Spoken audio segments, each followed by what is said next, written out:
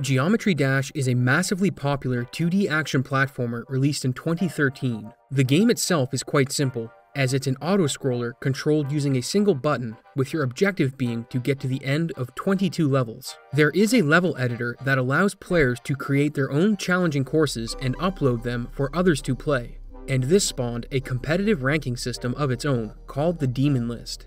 However, despite being considered the best in the world, one player decided to fake almost all of his accomplishments. Today we'll figure out how he did it, how he got caught, and why he decided to fake the runs. I hope you enjoyed today's video.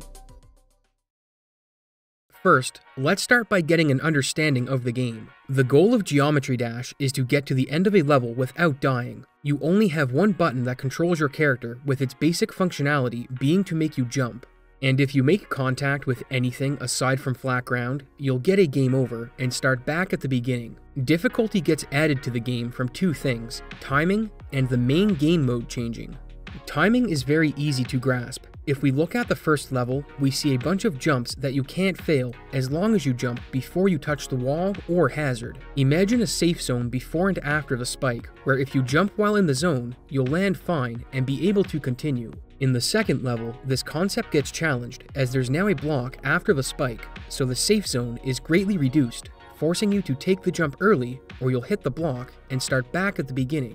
We'll revisit this concept when we look at levels of the highest difficulty, because the second thing that adds complexity to the game is the game mode changing, as while it still remains a one-button game fundamentally, what the button does changes through the course of the game. Here are a few examples. In the first level, you're introduced to a portal that changes your character into a rocket ship, with the button functionality now having you gain altitude when pressed and lose altitude when you let go. If we look further ahead in the game, you eventually get an ability called the Wave that's similar to the rocket, but works by changing your angle instead of gradually ascending or descending. The angle change is instant and allows for tighter navigation than the rocket does, which introduces another class of unique challenges.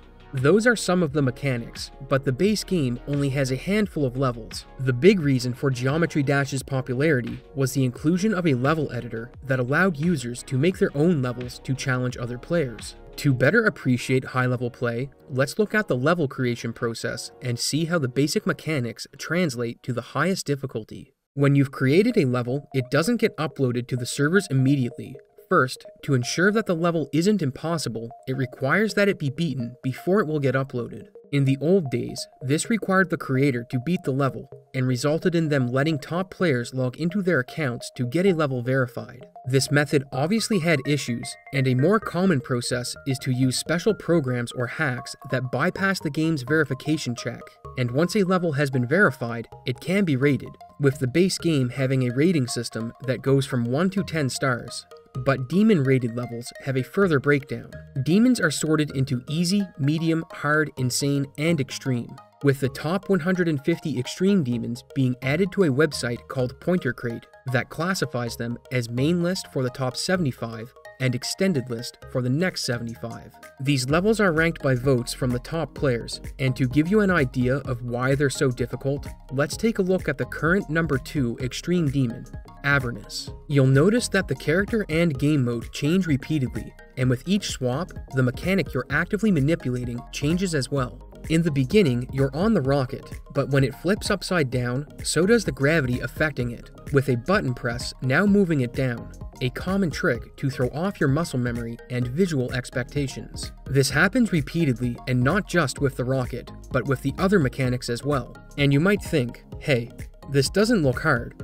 But this is just the beginning. The game also limits your visibility and places portals that teleport you to different parts of the map, and we haven't even looked at the wave section yet. You may be wondering how this is possible, and the answer is with multiple frame-perfect inputs. Let's break it down. A frame-perfect input is exactly what it sounds like, an input that you need to complete on one specific frame. If you miss, that's it, the run's over.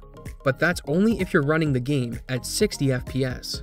Geometry Dash V-syncs to your monitor, which means that the game synchronizes your monitor's refresh rate to help stabilize its performance.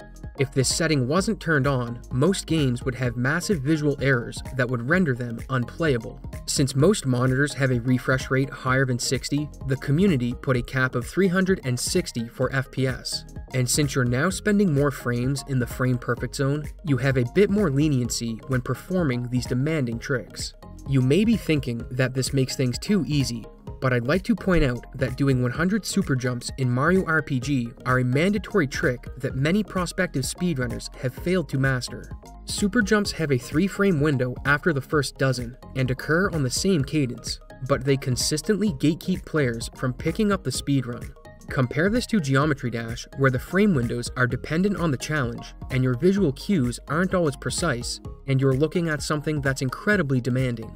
Avernus contains over 80 frame perfects, with players only having 0.03 of a second to react to some of them. Zoink would be the first person to verify the level, which means he was the first person to clear it ever. And to give you an idea of the difficulty, it took him over 27,000 attempts to succeed. But Zoink is a top player. Someone with less time in the game would likely take far more, with some levels taking players over 100,000 attempts to fully clear. To give you an idea of an equivalent feat you may be more familiar with, the Weather Tenko on Choco Mountain in Mario Kart 64 is a difficult skip where you try to trick the game into giving you a lap by doing a precise jump. The odds of a single attempt working are low, and it took Abney an incredible 26,000 to hit a 3 out of 3. About on par with the attempts that Zoink put in when verifying Avernus. Verifying an extreme demon level is a big deal. It's the equivalent of full clearing a song in Clone Hero for the first time, or discovering a new skip in Mario Kart. You get a ton of recognition, and the video upload usually results in hundreds of thousands, if not millions of views. So let's look at one of the hardest levels, Slaughterhouse. At one point, Slaughterhouse held the position of #1 demon and was the level that all of the top players were competing to be the first to verify. It was going to be a huge milestone for the community when someone cleared the run, and there were several players pushing to be the first. But on October 24th, 2021, somebody would conquer Slaughterhouse. The intro may appear to start slow, but the first jump you make is actually a frame perfect, as the placement of the upper spikes makes it impossible otherwise. This is a common tactic level creators will use to increase the difficulty of obstacles, as a down-facing spike can drastically alter the window for when a jump can take place. Shortly after this, there's a jump that requires a technique called bounce. If you complete a jump, then press and hold a second jump, you'll get slightly more height, with players naming this bounce. A bounce jump is necessary at 60 FPS, but at higher frame rates, the physics of the game change slightly, and it's possible to pass in a single jump. In the first 28 seconds, there were just under a dozen frame perfects, but the game tells you to get ready before you enter the first wave section, where in the first few seconds, the total number of frame perfects is doubled. Combine this with fading lights to throw off your timing, and you have a level that's more than earned the title of #1 demon. In total, the level has 65 frame perfects, with most of them being placed in fast sequences, and the first person to verify Slaughterhouse was Spaceuk. Or so everybody thought, because it turns out that not only did he fake this run, he had been faking runs for about 2 years. April 25th would be the day that several of Spaceuk's records would come into question, as one of the moderators would analyze a few of his runs, and she discovered that there was an inconsistent delay from when an input was being registered on the video and when you would hear the clicking noise from him pressing the button. Ambient audio is a requirement when submitting runs, as it's a reliable way for demonless mods to verify if someone is playing back a hacked run, since it's hard to perform fake inputs and make the sounds line up consistently with what's happening on screen. In Zoe's video, she looks at an attempt that Space did on the Hallucination, the 13th hardest level, and shows that his click delay is about 2 to 3 frames on some attempts he was running, until one specific moment. She hears a key click that doesn't sound like the mouse click she was hearing, and from this point on, Space's click delay takes on strange amounts of variance. Some inputs have as much delay as 5 frames, while others have as little as 1. This is a big departure from the consistency we saw of 2 to 3 frames earlier. Zoe thinks that the other key click we heard was Space turning on a macro that runs the game for him, and that he tried to sync up fake mouse clicks while it was playing on screen. She analyzes more of his videos, and on his Oblivion run, we see the same pattern. In the beginning, he has a click delay of 0 to 1 frames, but when he reaches 26% level completion, we hear a similar sound of another key being pressed. From this point, the click delay varies like in the previous video, though not to the same degree, and she shows the same thing happening in his run of Acheron. When Spaceuk was confronted, he initially denied it and appeared to have handled everything, with the Demon List mod saying that the evidence was inconclusive. But as the day progressed, more runs were analyzed, and the mods put out a statement correcting their initial findings. Space admitted to faking the 3 videos that Zoe had accused him of, as well as 3 additional ones. And this appeared to be the end of the investigation, as the raw footage of his older runs no longer existed, so they couldn't be analyzed. But just 7 hours later, a new form of definitive proof would emerge. Zbot is an application that allows you to place checkpoints in a level to help practice difficult sections, but it also has the ability to create macros.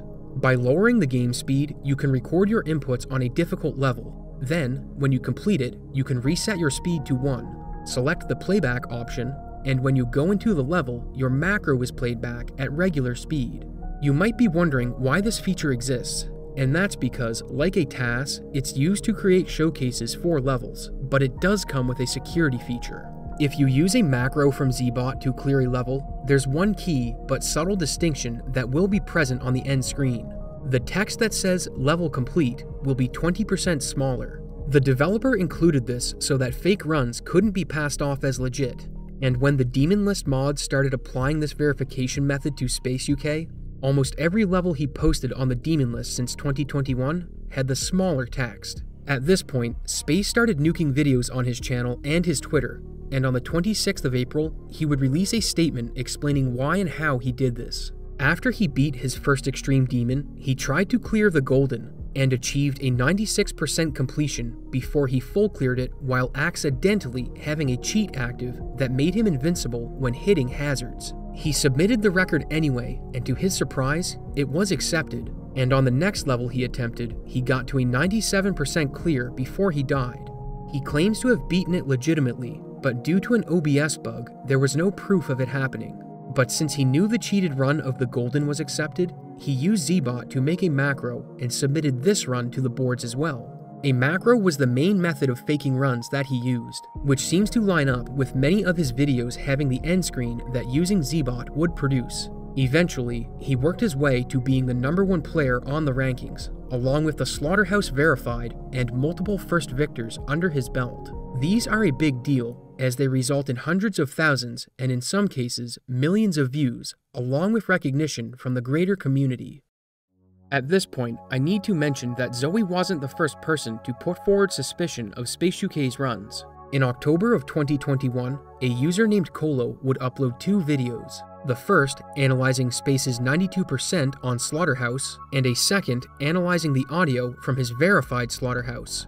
In the first video, he notices the same inconsistent click delay that Zoe picked up on, noting that in one section of the level, the click delay is 5 frames after the movement, while in other parts, the delay is only 1 to 2 frames. When the mini-wave transitions into the big wave, the click comes 5 frames after. This is really bad, this is really suspicious. If that wasn't bad enough, Kolo opened up the audio for Space's verified Slaughterhouse in FL Studio, and he finds that the waveform of Space's audio has clicks that start before they should when matched up with the song in the level. There! The kick starts before than on the original audio, so it's shifted. He accuses Space of cutting the audio, which is essentially a splice, and despite both of these videos, Kolo was ridiculed in the comments as being a hater, and even had people saying that he made up his evidence. And I'd like to congratulate Kolo for sticking to his guns and finally being vindicated over a year later. You might be wondering why Space got away with this for so long, or why nothing was done after Kolo's videos, and there are a few reasons. First, he was good enough to get close to clearing these levels legitimately, as he did do attempts, so it was believable that he was capable of achieving a complete level. Second, this wasn't a case of a player that had no knowledge of the game cheating, but a player that knew the game and could play competently, which facilitated how he was able to cheat and not get caught. And third, the methods he used were so incredibly simple that nobody thought to check the records immediately. It wasn't until a mod scrutinized his runs that discrepancies started to be taken seriously. As to why Kolo's videos never got any attention, there was another incident going on at the time that had the mods occupied. And given that Space was a trusted player, his videos on Slaughterhouse weren't given much attention and passed through to the leaderboards on Pointer Crate. If you're thinking the mod should have caught this earlier, I'd like to give a brief analysis of the first level he cheated, the Golden, where he played with the invincibility cheat. Give it a watch as it plays in the background, and if you found the cheated part, comment with his percentage completion below of where you think it occurs. And if you're unsure, let's break down one I was able to find with the help of a runner. Here's a still frame at 48.32% completion, and you can clearly see that the sprite is overlapping with a spike. But if you guessed this, you'd actually be wrong. The hitbox for spikes is rectangular, and the sprite's hitbox doesn't always cover its entire body, so in some cases, what you see can be deceiving. If we look at 65.61% complete, we see this picture. The sprite once again overlaps with a spike, but if we overlay the hitbox for the spike, and then overlay the hitbox for the sprite, we see a small but definitive overlap. If you missed this, it's easy to see why a mod would, given that it wasn't blatantly obvious but skirted the line of being possible. And you could also say that they should have caught him on the subsequent records given that it had the smaller level complete text from Zbot. But this was how they caught him, it just took longer because he had already built a reputation. If we look at his cheated runs, there were a lot that he was first victor on, which is the first person to clear a level after it's verified. But no claimed achievement is more prominent than his verified Slaughterhouse run. This means that Space's run doing it on October 24th of 2021 wasn't the verification. That distinction actually belongs to Doggie, who verified it on December 19th, 2 months later. This is unfortunate, as Space's fake verification racked up almost 7 million views across the 2 uploads of the run, when the recognition should have went to Doggie. Of his many first victor claims, there are 2 I'm going to mention, Acheron and Unnerved Aerial Gleam, which now belong to Doggie and Zoink respectively. And across his entire fake run spree, he attained the #1 player ranking, which should have went to Crisis. It's worth noting that across his career, Spaceuk was voted Player of the Year twice while knowingly cheating runs, and put on a stellar performance when reacting to the news. Oh my god! Holy... Oh my god! On a few occasions, he had privated all of his videos and tried to exit the community, saying that he had achieved everything he wanted in the game. He ended up restoring the videos and kept playing, and recently said on Twitter that this was him trying to leave the community. You might be thinking that this shares some similarities with another video I did covering Shmooey in the Clone Hero community. And it does, as both cases have someone with skill and knowledge of the game cheating records by playing over pre-recorded runs for fake achievements. I feel genuinely bad for the players he robbed of legitimate accomplishment, and highly encourage you to check out Doggie, Zoink, Crisis, and the others listed below, as they're great players that deserve the attention. Thanks for watching, and I hope to see you in the next video.